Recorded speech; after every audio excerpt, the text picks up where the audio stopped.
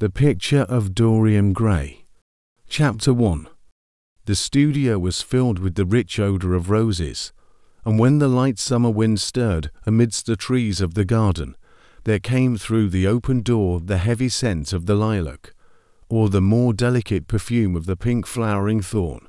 From the corner of the divan of Persian saddlebags on which he was lying, smoking, as was his custom, innumerable cigarettes, Lord Henry Wotton could just catch the gleam of the honey-sweet and honey-coloured blossoms of a laburnum, whose tremulous branches seemed hardly able to bear the burden of a beauty so flame-like as theirs. And now and then the fantastic shadows of birds in flight flitted across the long tussore silk curtains that were stretched in front of the huge window, producing a kind of momentary Japanese effect, and making him think of those pallid, jade-faced painters of Tokyo who, through the medium of an art that is necessarily immobile, seek to convey the sense of swiftness and motion. The sullen murmur of the bees shouldering their way through the long unmown grass, or circling with monotonous insistence round the dusty gilt horns of the straggling woodbine, seemed to make the stillness more oppressive. The dim roar of London was like the bourdon note of a distant organ. In the centre of the room, clamped to an upright easel, stood the full-length portrait of a young man of extraordinary personal beauty, and in front of it, some little distance away, was sitting the artist himself, Basil Hallward, whose sudden disappearance some years ago caused, at the time, such public excitement and gave rise to so many strange conjectures. As the painter looked at the gracious and comely form he had so skilfully mirrored in his art, a smile of pleasure passed across his face and seemed about to linger there, but he suddenly started up, and closing his eyes, placed his fingers upon the lids, as though he sought to imprison within his brain some curious dream from which he feared he might awake. "It is your best work, Basil, the best thing you have ever done," said Lord Henry languidly. "You must certainly send it next year to the Grosvenor. The Academy is too large and too vulgar. Whenever I have gone there have been either so many people that I have not been able to see the pictures, which was dreadful, or so many pictures that I have not been able to see the people, which was worse. The Grosvenor is really the only place. I don't think I shall send it anywhere," he answered, tossing his head back in that odd way that used to make his friends laugh at him at Oxford. "No, I won't send it anywhere." Lord Henry elevated his eyebrows and looked at him in amazement through the thin blue wreaths of smoke that curled up in such fanciful whirls from his heavy, opium-tainted cigarette. "Not send it anywhere, my dear fellow? Why, have you any reason? What odd chaps you painters are. You do anything in the world to gain a reputation. As soon as you have one, you seem to want to throw it away. It is silly of you, for there is only one thing in the world worse than being talked about, and that is not being talked about. A portrait like this would set you far above all the young men in England, and make the old men quite jealous, if old men are ever capable of any emotion. I know you will laugh at me," he replied, "but I really can't exhibit it. I have put too much of myself into it." Lord Henry stretched himself out on the divan and laughed. "Yes, I knew you would, but it is quite true, all the same. Too much of yourself in it. Upon my word, Basil, I didn't know you were so vain, and I really can't see any resemblance between you, with your rugged strong face, and your coal-black hair, and this young Adonis, who looks as if he was made out of ivory and rose leaves. Why, my dear Basil, he's a Narcissus, and you, well, of course you have an intellectual expression and all that, but beauty, real beauty, ends where an intellectual expression begins. Intellect is in itself a mode of exaggeration, and destroys the harmony of any face. The moment one sits down to think, one becomes all nose, or all forehead, or something horrid. Look at the successful men in any of the learned professions. How perfectly hideous they are, except, of course, in the church. But then in the church they don't think. A bishop keeps on saying at the age of 80 what he was told to say when he was a boy of 18, and as a natural consequence He always looks absolutely delightful. Your mysterious young friend, whose name you have never told me, but whose picture really fascinates me, never thinks. I feel quite sure of that. He's some brainless beautiful creature who should be always here in winter, when we have no flowers to look at, and always here in summer, when we want something to chill our intelligence. Don't flatter yourself, Basil. You are not in the least like him. You don't understand me, Harry, answered the artist. Of course I am not like him. I know that perfectly well. Indeed, I should be sorry to look like him. You shrug your shoulders. I am telling you the truth. There is a fatality about all physical and intellectual distinction, the sort of fatality that seems to dog through history the faltering steps of kings. It is better not to be different from one's fellows. The ugly and the stupid have the best of it in this world. They can sit at their ease and gape at the play. If they know nothing of victory, they are at least spared the knowledge of defeat. They live as we all should live, undisturbed, indifferent, and without disquiet. They neither bring ruin upon others, nor ever receive it from alien hands. Your rank and wealth, Harry, my brains, such as they are, my art, whatever it may be worth Dorian Gray's good looks, we shall all suffer for what the gods have given us, suffer terribly. Dorian Gray, is that his name? Asked Lord Henry, walking across the studio towards Basil Hallward. Yes, that is his name. I didn't intend to tell it to you. But why not? Oh, I can't explain. When I like people immensely, I never tell their names to anyone. It is like surrendering a part of them. I have grown to love secrecy. It seems to be the one thing that can make modern life mysterious or marvelous to us. The commonest thing is delightful if one only hides it. When I leave town now, I never tell my people where I am going. If I did, I would lose all my pleasure. It is a silly habit, I dare say, but somehow it seems to bring a great deal of romance into one's life. I suppose you think me awfully foolish about it. Not at all, answered Lord Henry. Not at all, my dear Basil. You seem to forget that I am married, and the one charm of marriage, that it makes a life of deception absolutely necessary for both parties. I never know where my wife is, and my wife never knows what I am doing. When we meet, we do meet occasionally. When we dine out together, or go down to the Duke's, we tell each other the most absurd stories with the most serious faces.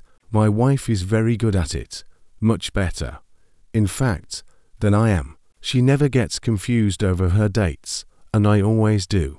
But when she does find me out, she makes no row at all. I sometimes wish she would, but she merely laughs at me. I hate the way you talk about your married life, Harry, said Basil Hallward, strolling towards the door that led into the garden. I believe that you are really a very good husband, but that you are thoroughly ashamed of your own virtues. You are an extraordinary fellow. You never say a moral thing, and you never do a wrong thing. Your cynicism is simply a pose. Being natural is simply a pose, and the most irritating pose I know, cried Lord Henry, laughing, and the two young men went out into the garden together and ensconced themselves on a long bamboo seat that stood in the shade of a tall laurel bush. The sunlight slipped over the polished leaves. In the grass, white daisies were tremulous. After a pause, Lord Henry pulled out his watch. I am afraid I must be going, Basil, he murmured, and before I go, I insist on your answering a question I put to you some time ago.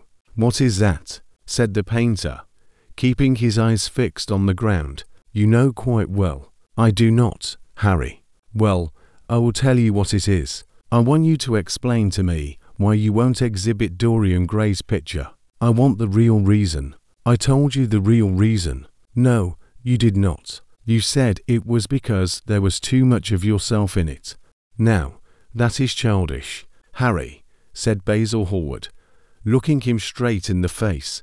Every portrait that is painted with feeling is a portrait of the artist, not of the sitter. The sitter is merely the accident, the occasion. It is not he who is revealed by the painter. It is rather the painter who, on the coloured canvas, reveals himself. The reason I will not exhibit this picture is that I am afraid that I have shown in it the secret of my own soul." Lord Henry laughed. "And what is that?" he asked. "I will tell you," said Hallward, but an expression of perplexity came over his face. "I am all expectation, Basil," continued his companion, glancing at him. "Oh, there is really very little to tell, Harry," answered the painter, "and I am afraid you will hardly understand it. Perhaps you will hardly believe it." Lord Henry smiled, and leaning down, plucked a pink-petaled daisy from Le Grasse and examined it. "I am quite sure I shall understand it," he replied, gazing intently at the little golden, white-feathered disc. "And as for believing things, I can believe anything, provided that it is quite incredible." The wind shook some blossoms from the trees, and the heavy lilac blooms, with their clustering stars, moved to and fro in the languid air. A grasshopper began to chirrup by the wall, and like a blue thread, a long thin dragonfly floated past on its brown gauze wings. Lord Henry felt as if he could hear Basil Hallward's heart beating, and wondered what was coming. "The story is simply this," said the painter after some time. 2 months ago I went to a crush at Lady Brandon's. You know we poor artists have to show ourselves in society from time to time, just to remind the public that we are not savages. With an evening coat and a white tie, as you told me once, anybody, even a stockbroker, can gain a reputation for being civilized. Well, after I had been in the room about 10 minutes, talking to huge overdressed dowagers and tedious academicians, I suddenly became conscious that someone was looking at me. I turned halfway round and saw Dorian Gray for the first time. When our eyes met, I felt that I was growing pale. A curious sensation of terror came over me. I knew that I had come face to face with someone whose mere personality was so fascinating that, if I allowed it to do so, it would absorb my whole nature, my whole soul, my very art itself. I did not want any external influence in my life. You know yourself, Harry, how independent I am by nature. I have always been my own master, had at least always been so, till I met Dorian Gray. Then, but I don't know how to explain it to you, something seemed to tell me that I was on the verge of a terrible crisis in my life. I had a strange feeling that fate had in store for me exquisite joys and exquisite sorrows. I grew afraid and turned to quit the room. It was not conscience that made me do so. It was a sort of cowardice. I take no credit to myself for trying to escape. Conscience and cowardice are really the same things, Basil. Conscience is the trade name of the firm. That is all. I don't believe that, Harry, and I don't believe you do either. However, whatever was my motive, and it may have been pride, for I used to be very proud, I certainly struggled to the door. There, of course, I stumbled against Lady Brandon. "You are not going to run away so soon, Mr. Hallward," she screamed out. You know her curiously shrill voice. "Yes, she's a peacock in everything but beauty," said Lord Henry, pulling the daisy to bits with his long nervous fingers. "I could not get rid of her. She brought me up to royalties, and people with stars and garters, and elderly ladies with gigantic tiaras and parrot noses. She spoke of me as her dearest friend. I had only met her once before, but she took it into her head to lionize me. I believe some picture of mine had made a great success at the time. At least had been chattered about in the penny newspapers, which is the 19th century standard of immortality. Suddenly, I found myself face to face with the young man whose personality had so strangely stirred me. We were quite close, almost touching. Our eyes met again. It was reckless of me, but I asked Lady Brandon to introduce me to him. Perhaps it was not so reckless, after all. It was simply inevitable. We would have spoken to each other without any introduction. I am sure of that. Dorian told me so afterwards. He, too, felt that we were destined to know each other. "And how did Lady Brandon describe this wonderful young man?" asked his companion. "I know she goes in for giving a rapid précis of all her guests. I remember her bringing me up to a truculent and red-faced old gentleman covered all over with orders and ribbons, and hissing into my ear, in a tragic whisper, which must have been perfectly audible to everybody in the room, the most astounding details. I simply fled. I like to find out people for myself, but Lady Brandon treats her guests exactly as an auctioneer treats his goods. She either explains them entirely away, or tells one everything about them except what one wants to know. Poor Lady Brandon, you are hard on her, Harry, said Hallward listlessly. My dear fellow, she tried to found a salon, and only succeeded in opening a restaurant. How could I admire her? But tell me, what did she say about Mr. Dorian Gray? Oh, something like, charming boy, poor dear mother, and I absolutely inseparable. Quite forget what he does. Afraid he doesn't do anything. Oh, yes, plays the piano or is it the violin? Dear M.R. Gray. Neither of us could help laughing, and we became friends at once. Laughter is not at all a bad beginning for a friendship, and it is far the best ending for one, said the young lord, plucking another daisy. Hallward shook his head. You don't understand what friendship is, Harry, he murmured, or what enmity is, for that matter. You like everyone, that is to say, you are indifferent to everyone. How horribly unjust of you, cried Lord Henry, tilting his hat back and looking up at the little clouds that, like ravelled skeins of glossy white silk, were drifting across the hollowed turquoise of the summer sky. Yes, horribly unjust of you. I make a great difference between people. One choose my friends for their good looks, my acquaintances for their good characters, and my enemies for their good intellects. A man cannot be too careful in the choice of his enemies. I have not got one who is a fool. They are all men of some intellectual power, and consequently they all appreciate me. Is that very vain of me? I think it is rather vain. I should think it was, Harry. But according to your category I must be merely an acquaintance. My dear old Basil, you are much more than an acquaintance, and much less than a friend. A sort of brother, I suppose. Oh, brothers! I don't care for brothers. My elder brother won't die, and my younger brothers seem never to do anything else. Harry, exclaimed Hallward, frowning, my dear fellow, I am not quite serious, but I can't help detesting my relations. I suppose it comes from the fact that none of us can stand other people having the same faults as ourselves. I quite sympathize with the rage of the English democracy against what they call the vices of the upper orders. The masses feel that drunkenness, stupidity, and immorality should be their own special property, and that if any one of us makes an ass of himself, he's poaching on their preserves. When poor Southwark got into the divorce court, their indignation was quite magnificent, and yet I don't suppose that 10% of the proletariat live correctly. I don't agree with a single word that you have said, and, what is more, Harry, I feel sure you don't either. Lord Henry stroked his pointed brown beard and tapped the toe of his patent leather boot with a tasselled ebony cane. How English you are, Basil.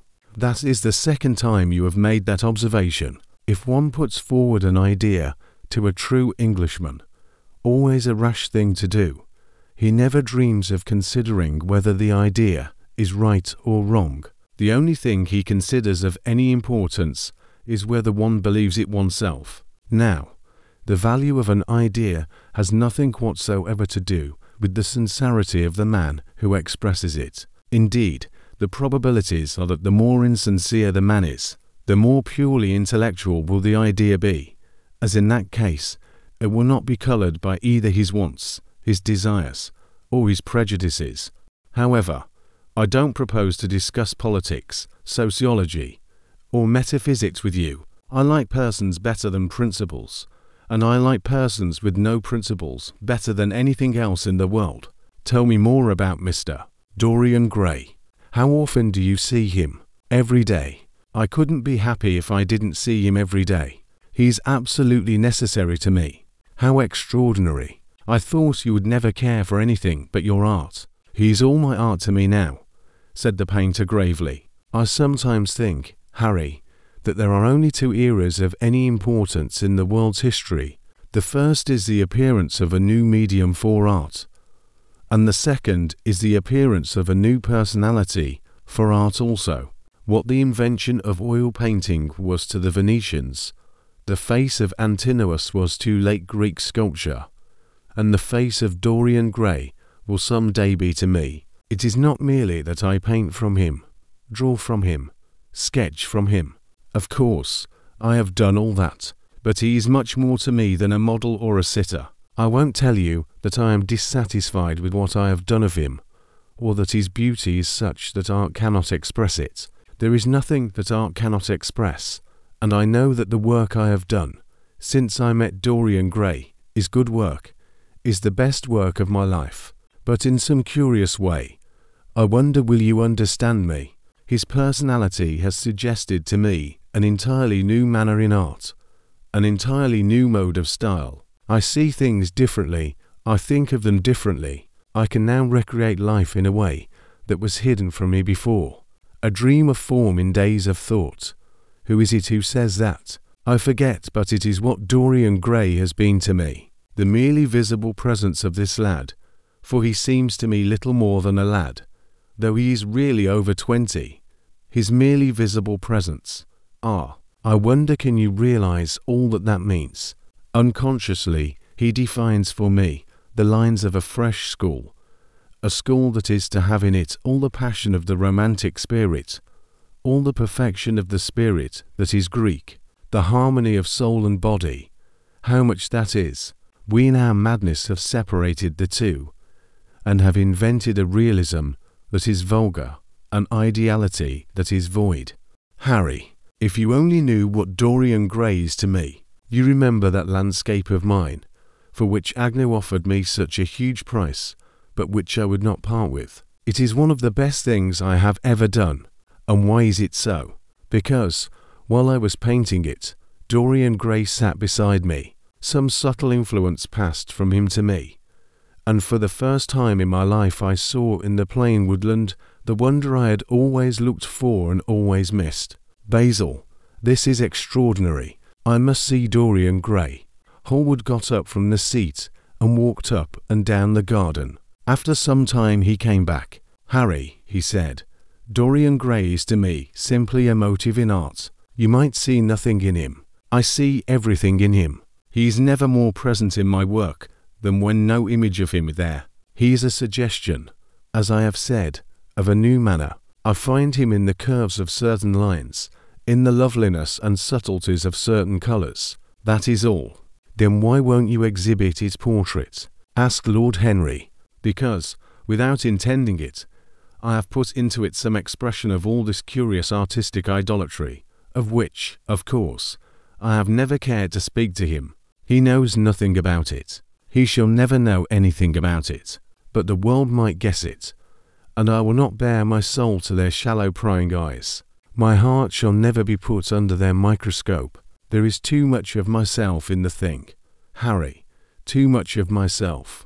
Poets are not so scrupulous as you are. They know how useful passion is for publication. Nowadays a broken heart will run to many editions. I hate them for it, cried Hallward. An artist should create beautiful things, but should put nothing of his own life into them. We live in an age when men treat art as if it were meant to be a form of autobiography. We have lost the abstract sense of beauty. Some day will show the world what it is, and for that reason the world shall never see my portrait of Dorian Gray. I think you are wrong, Basil, but I won't argue with you. It is only the intellectually lost who ever argue. Tell me, is Dorian Gray very fond of you? The painter considered for a few moments. He likes me, he answered after a pause. I know he likes me. Of course I flatter him dreadfully. I find a strange pleasure in saying things to him that I know I shall be sorry for having said. As a rule, he's charming to me, and we sit in the studio and talk of 1,000 things. Now and then, however, he is horribly thoughtless, and seems to take a real delight in giving me pain. Then I feel, Harry, that I have given away my whole soul to someone who treats it as if it were a flower to put in his coat, a bit of decoration to charm his vanity, an ornament for a summer's day. Days in summer, Basil, are apt to linger, murmured Lord Henry.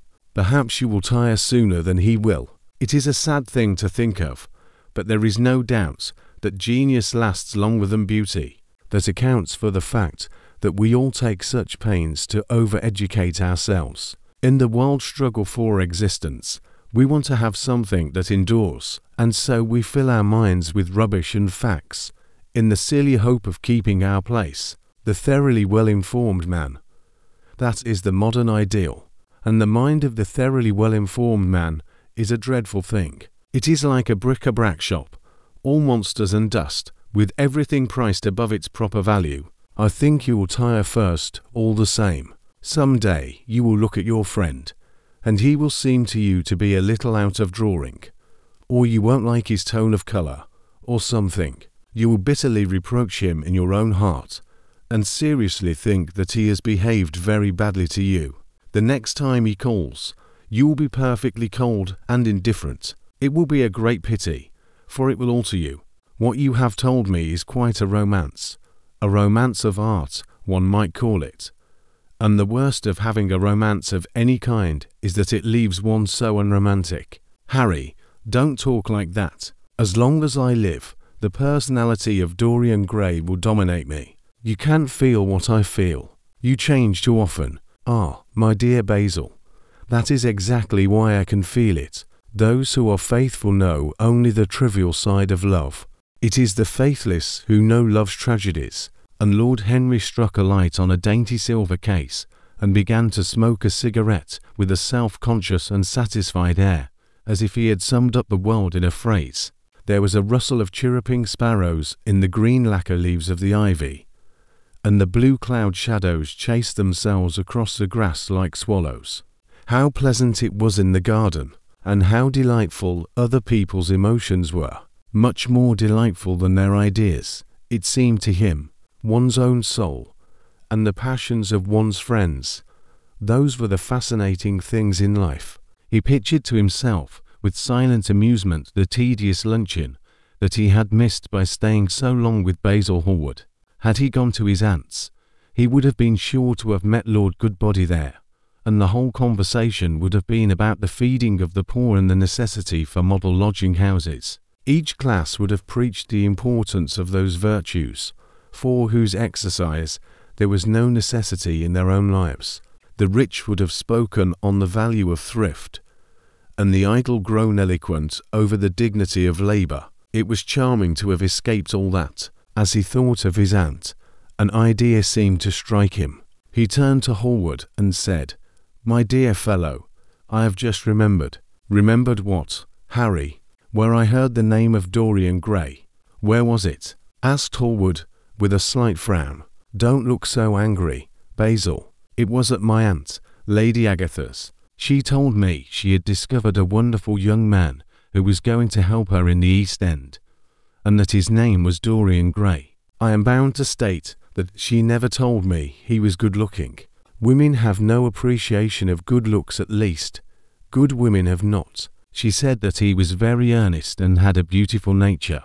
I at once pictured to myself a creature with spectacles and lank hair, horribly freckled, and tramping about on huge feet. I wish I had known it was your friend. I am very glad you didn't, Harry." "Why?" "I don't want you to meet him." "You don't want me to meet him?" "No, Mr. Dorian Gray is in the studio, sir," said the butler, coming into the garden. "You must introduce me now," cried Lord Henry, laughing. The painter turned to his servant, who stood blinking in the sunlight. "Ask Mr. Gray to wait, Parker. I shall be in a few moments." The man bowed and went up the walk. Then he looked at Lord Henry. "Dorian Gray is my dearest friend," he said. "He has a simple and a beautiful nature. Your aunt was quite right in what she said of him. Don't spoil him. Don't try to influence him. Your influence would be bad. The world is wide, and has many marvellous people in it. Don't take away from me the one person who gives to my art whatever charm it possesses. My life as an artist depends on him. Mind, Harry, I trust you." He spoke very slowly. and the words seemed wrung out of him almost against his will. "What nonsense you talk," said Lord Henry, smiling, and taking Hallward by the arm, he almost led him into the house. Chapter 2. As they entered, they saw Dorian Gray. He was seated at the piano, with his back to them, turning over the pages of a volume of Schumann's forest scenes. "You must lend me these, Basil," he cried. "I want to learn them. They are perfectly charming." "That entirely depends on how you sit today, Dorian." "Oh, I am tired of sitting, and I don't want a life-sized portrait of myself," answered the lad, swinging round on the music stool in a wilful, petulant manner. When he caught sight of Lord Henry, a faint blush coloured his cheeks for a moment, and he started up. "I beg your pardon, Basil, but I didn't know you had anyone with you. This is Lord Henry Wotton, Dorian, an old Oxford friend of mine. I have just been telling him what a capital sitter you were, and now you have spoiled everything." "You have not spoiled my pleasure in meeting you, Mr. Gray," said Lord Henry, stepping forward and extending his hand. "My aunt has often spoken to me about you. You are one of her favourites, and, I am afraid, one of her victims also." "I am in Lady Agatha's black books at present," answered Dorian with a funny look of penitence. "I promised to go to a club in Whitechapel with her last Tuesday, and I really forgot all about it. We were to have played a duet together. 3 duets, I believe. I don't know what she will say to me. I am far too frightened to call." "Oh, I will make your peace with my aunt. She's quite devoted to you, and I don't think it really matters about your not being there." The audience probably thought it was a duet. When Aunt Agatha sits down to the piano, she makes quite enough noise for 2 people. "That is very horrid to her, and not very nice to me," answered Dorian, laughing. Lord Henry looked at him. Yes, he was certainly wonderfully handsome, with his finely curved scarlet lips, his frank blue eyes, his crisp gold hair. There was something in his face that made one trust him at once. All the candour of youth was there, as well as all youth's passionate purity. One felt that he had kept himself unspotted from the world. No wonder Basil Hallward worshipped him. "You are too charming to go in for philanthropy, Mr. Gray. Far too charming." And Lord Henry flung himself down on the divan and opened his cigarette case. The painter had been busy mixing his colours and getting his brushes ready. He was looking worried, and when he heard Lord Henry's last remark, he glanced at him, hesitated for a moment, and then said, "Harry, I want to finish this picture today. Would you think it awfully rude of me if I asked you to go away?" Lord Henry smiled and looked at Dorian Gray. "Am I to go, Mr.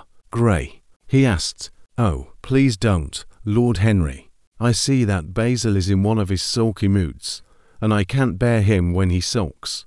Besides, I want you to tell me why I should not go in for philanthropy." "I don't know that I shall tell you that, Mr. Gray. It is so tedious a subject that one would have to talk seriously about it. But I certainly shall not run away, now that you have asked me to stop. You don't really mind, Basil, do you? You have often told me that you liked your sitters to have someone to chat to." Hallward bit his lip. "If Dorian wishes it, of course she must stay. Dorian's whims are laws to everybody, except himself." Lord Henry took up his hat and gloves. "You are very pressing, Basil, but I am afraid I must go. I have promised to meet a man at the Orleans. Goodbye, Mr. Gray. Come and see me some afternoon in Curzon Street. I am nearly always at home at 5 o'clock. Write to me when you are coming. I should be sorry to miss you."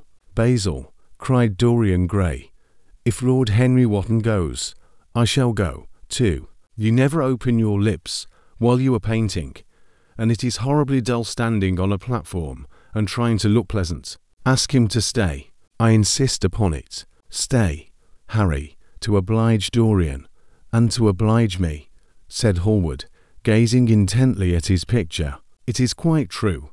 I never talk when I am working, and never listen either, and it must be dreadfully tedious for my unfortunate sitters. I beg you to stay, But what about my man at the Orleans?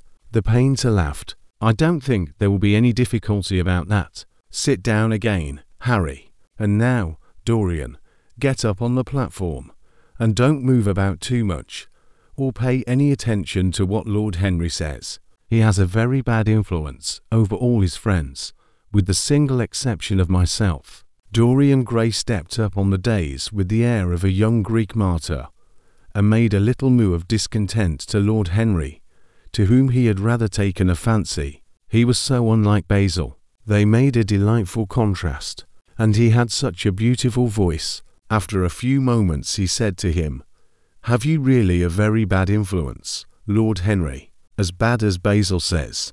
There is no such thing as a good influence, Mr. Gray. All influence is immoral. Immoral from the scientific point of view. Why? Because to influence a person is to give him one's own soul. He does not think his natural thoughts, or burn with his natural passions. His virtues are not real to him. His sins, if there are such things as sins, are borrowed. He becomes an echo of someone else's music, an actor of a part that has not been written for him. Yes," continued Lord Henry, "that is one of the great secrets of life, to cure the soul by means of the senses, and the senses by means of the soul. You are a wonderful creation. You know more than you think you know, just as you know less than you want to know." Dorian Gray frowned and turned his head away. He could not help liking the tall, graceful young man who was standing by him. His romantic, olive-coloured face and worn expression interested him. There was something in his low, languid voice that was absolutely fascinating. His cool, white, flower-like hands, even, had a curious charm. They moved, as he spoke, like music, and seemed to have a language of their own. But he felt afraid of him, and ashamed of being afraid. Why had it been left for a stranger to reveal him to himself? He had known Basil Hallward 4 months, but the friendship between them had never altered him. Suddenly, there had come someone across his life who seemed to have disclosed to him life's mystery. And, yet, what was there to be afraid of? He was not a schoolboy or a girl. It was absurd to be frightened. "Let us go and sit in the shade," said Lord Henry. "Parker has brought out the drinks, and if you stay any longer in this glare, you will be quite spoiled, and Basil will never paint you again. You really must not allow yourself to become sunburnt. It would be unbecoming." "What can it matter?" cried Dorian Gray, laughing, as he sat down on the seat at the end of the garden. "It should matter everything to you, Mr. Gray. Why? Because you have the most marvellous youth, and youth is the one thing worth having." "I don't feel that, Lord Henry." "No, you don't feel it now. Some day, when you are old and wrinkled and ugly, when thought has seared your forehead with its lines, and passion branded your lips with its hideous fires, you will feel it. You will feel it terribly. Now, wherever you go, you charm the world. Will it always be so? You have a wonderfully beautiful face, Mr. Gray. Don't frown. You have. And beauty is a form of genius, is higher, indeed, than genius, as it needs no explanation. It is of the great facts of the world, like sunlight, or springtime, or the reflection in dark waters of that silver shell we call the moon. It cannot be questioned. It has its divine right of sovereignty. It makes princes of those who have it. You smile. Ah, when you have lost it you won't smile. People say sometimes that beauty is only superficial. That may be so, but at least it is not so superficial as thought is. To me, beauty is the wonder of wonders. It is only shallow people who do not judge by appearances. The true mystery of the world is the visible, not the invisible.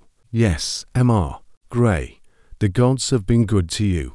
But what the gods give they quickly take away. You have only a few years in which to live really, perfectly, and fully. When your youth goes, your beauty will go with it.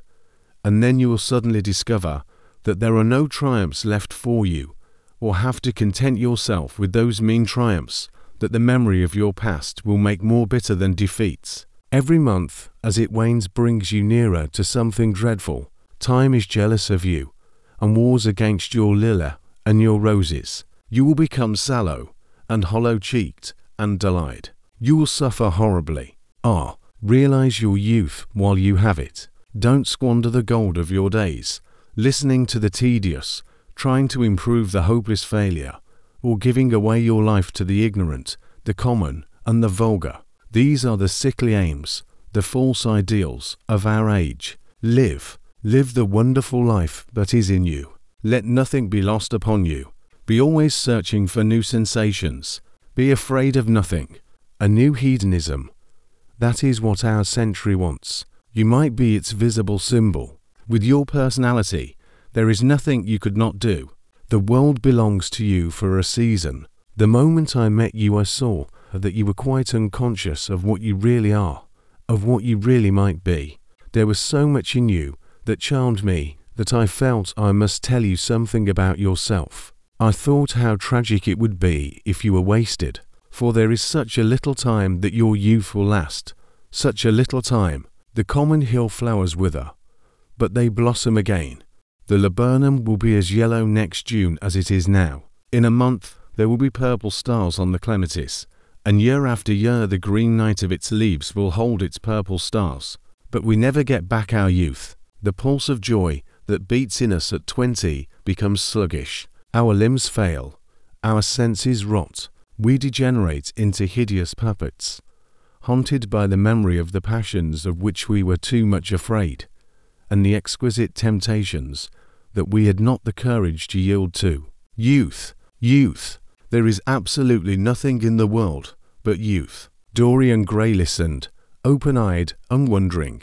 The spray of lilac fell from his hand upon the gravel. A fairy bee came and buzzed round it for a moment. Then it began to scramble all over the oval stellated globe of the tiny blossoms.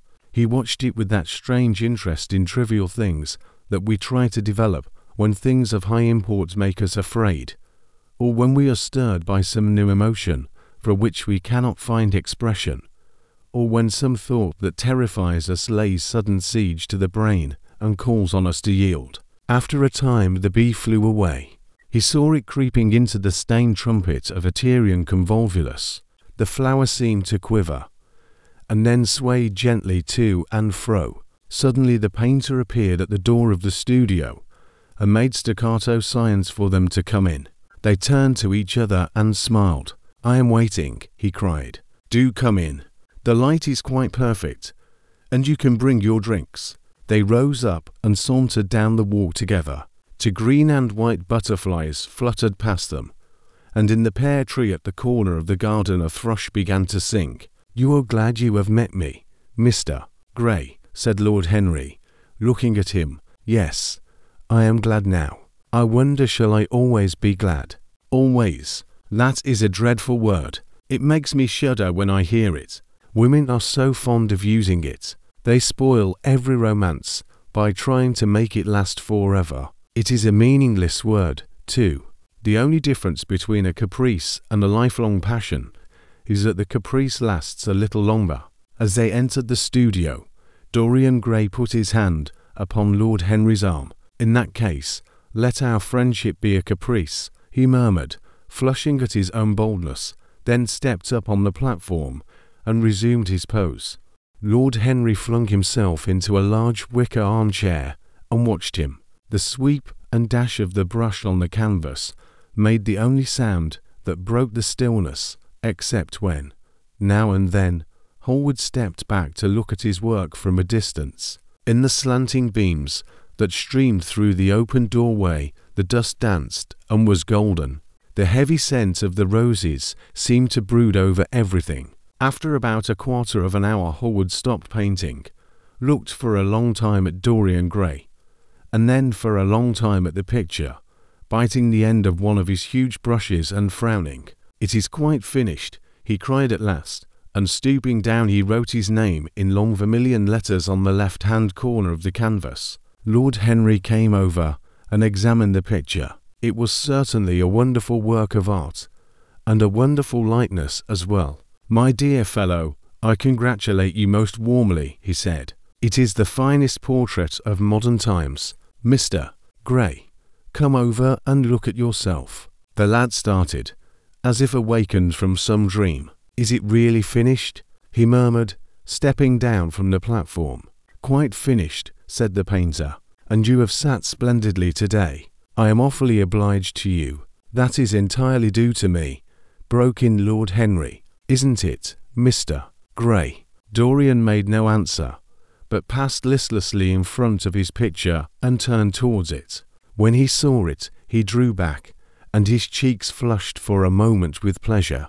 A look of joy came into his eyes, as if he had recognized himself for the first time. He stood there motionless and in wonder, dimly conscious that Hallward was speaking to him, but not catching the meaning of his words. The sense of his own beauty came on him, a revelation. He had never felt it before. Basil Hallward's compliments had seemed to him to be merely the charming exaggeration of friendship. He had listened to them, laughed at them, forgotten them. They had not influenced his nature. Then had come Lord Henry Wotton with his strange panegyric on youth, his terrible warning of its brevity, that had stirred him at the time. And now, as he stood gazing at the shadow of his own loveliness, the full reality of the description flashed across him. Yes, there would be a day when his face would be wrinkled and wizen, his eyes dim and colourless, the grace of his figure broken and deformed. The scarlet would pass away from his lips, and the gold steel from his hair. The life that was to make his soul would mar his body. He would become dreadful, hideous, and uncouth. As he thought of it, a sharp pang of pain struck through him like a knife, and made each delicate fibre of his nature quiver. His eyes deepened into amethyst, and across them came a mist of tears. He felt as if a hand of ice had been laid upon his heart. "Don't you like it?" cried Hallward at last, stung a little by the lad's silence, not understanding what it meant. "Of course he likes it," said Lord Henry. "Who wouldn't like it? It is one of the greatest things in modern art. I will give you anything you like to ask for it. I must have it. It is not my property, Harry." "Whose property is it?" "Dorian's, of course," answered the painter. "He's a very lucky fellow." "How sad it is," murmured Dorian Gray, with his eyes still fixed upon his own portrait. "How sad it is. I shall grow old, and horrible, and dreadful. But this picture will remain always young. It will never be older than this particular day of June. If it were only the other way, if it were I who was to be always young, and the picture that was to grow old, for that, I would give everything. Yes, there is nothing in the whole world I would not give. I would give my soul for that." "You would hardly care for such an arrangement, Basil," cried Lord Henry, laughing. "It would be rather hard lines on your work." "I should object very strongly, Harry," said Hallward. Dorian Gray turned and looked at him. "I believe you would, Basil. You like your art better than your friends. I am no more to you than a green bronze figure. Hardly as much, I dare say." The painter stared in amazement. It was so unlike Dorian to speak like that. What had happened? He seemed quite angry. His face was flushed and his cheeks burning. "Yes," he continued, "I am less to you than your ivory Hermes or your silver fawn. You will like them always. How long will you like me? Till I have my first wrinkle, I suppose. I know, now, that when one loses one's good looks, whatever they may be, one loses everything. Your picture has taught me that. Lord Henry Wotton is perfectly right. Youth is the only thing worth having. When I find that I am growing old, I shall kill myself." Hallward turned pale and caught his hand. Dorian, he cried, "don't talk like that. I have never had such a friend as you, and I shall never have such another. You are not jealous of material things, are you? You are finer than any of them. I am jealous of everything whose beauty does not die. I am jealous of the portrait you have painted of me. Why should it keep what I must lose? Every moment that passes takes something from me and gives something to it. Oh, if it were only the other way. If the picture could change, and I could be always what I am now. Why did you paint it? It will mock me some day, mock me horribly. The hot tears welled into his eyes. He tore his hand away and, flinging himself on the divan, he buried his face in the cushions, as though he was praying. "This is your doing, Harry," said the painter bitterly. Lord Henry shrugged his shoulders. "It is the real Dorian Gray. That is all." "It is not. If it is not, what have I to do with it? You should have gone away when I asked you," he muttered. "I stayed when you asked me," was Lord Henry's answer. "Harry, I can't quarrel with my two best friends at once, but between you both you have made me hate the finest piece of work I have ever done, and I will destroy it. What is it but canvas and colour? I will not let it come across our 3 lives and mar them." Dorian Gray lifted his golden head from the pillow, and with pallid face and tear-stained eyes, looked at him as he walked over to the deal painting table that was set beneath the high-curtained window. What was he doing there? His fingers were straying about among the litter of tin tubes and dry brushes, seeking for something. Yes, it was for the long palette knife, with its thin blade of lithe steel. He had found it at last.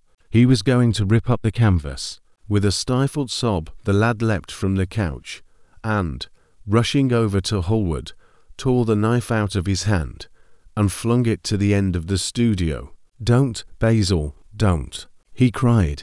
"It would be murder." "I am glad you appreciate my work at last, Dorian," said the painter coldly, when he had recovered from his surprise. "I never thought you would. Appreciate it. I am in love with it, Basil. It is part of myself. I feel that. Well, as soon as you are dry, you shall be varnished and framed and sent home. Then you can do what you like with yourself." And he walked across the room and rang the bell for tea. "You will have tea, of course, Dorian, and so will you, Harry. Or do you object to such simple pleasures?" "I adore simple pleasures," said Lord Henry. "They are the last refuge of the complex. But I don't like scenes, except on the stage.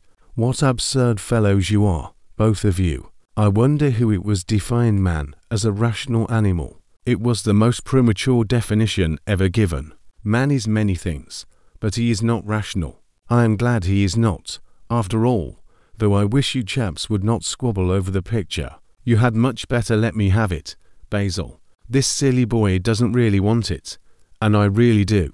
If you let anyone have it but me, Basil, I shall never forgive you," cried Dorian Gray, "and I don't allow people to call me a silly boy. You know the picture is yours, Dorian. I gave it to you before it existed, and you know you have been a little silly, Mr. Gray, and that you don't really object to being reminded that you are extremely young."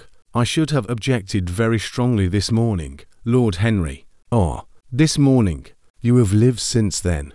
There came a knock at the door, and the butler entered with a laden tea tray and set it down upon a small Japanese table. There was a rattle of cups and saucers and the hissing of a fluted Georgian urn. Two globe-shaped china dishes were brought in by a page. Dorian Gray went over and poured out the tea. The 2 men sauntered languidly to the table and examined what was under the covers. "Let us go to the theatre tonight," said Lord Henry. "There is sure to be something on, somewhere. I have promised to dine at White's, but it is only with an old friend, so I can send him a wire to say that I am ill, or that I am prevented from coming in consequence of a subsequent engagement. I think that would be a rather nice excuse.